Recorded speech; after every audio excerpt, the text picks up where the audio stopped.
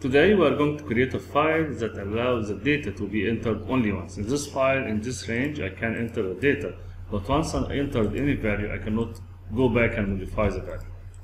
So we have a range that allows the user to enter the data only once. Let's start from scratch and see how we can create the exact file.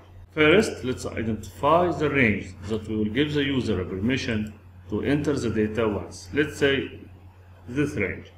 So I'm going to unlock, so Control 1, format cells, unlock, or even from format, you can choose to unlock this range. Now, from format, I'm going to rotate the sheet with any password. Let's say 1, 2, 3. I will remove the user allow to select locked cell. 1, 2, 3 is the password. So now we can edit any value, but we cannot edit outside of our range.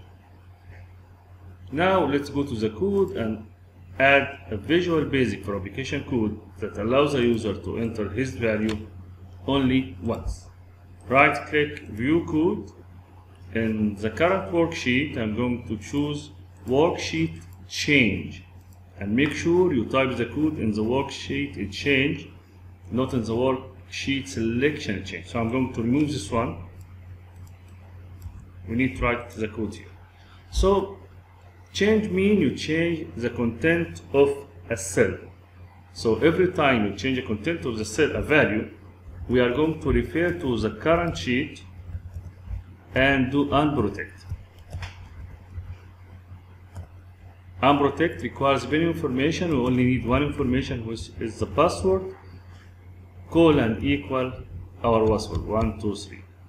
If we need to test this line of code, we can go back to the file and add any number, and the whole sheet now is unlocked.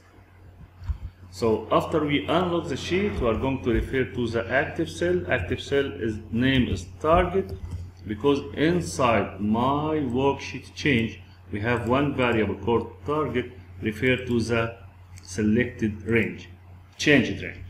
So target.logged equal true. So now we logged the edited cell, the cell we modify the value. Now we will refer again to the active sheet and protect the active sheet with the exact same password. Again, after the password, you have to add colon equal the password. Now, every time you modify any cell, the whole sheet is updated, so this cell is logged, so you cannot re-edit. If I have even a range, Control Enter, this whole range now is logged and you cannot modify. That's it.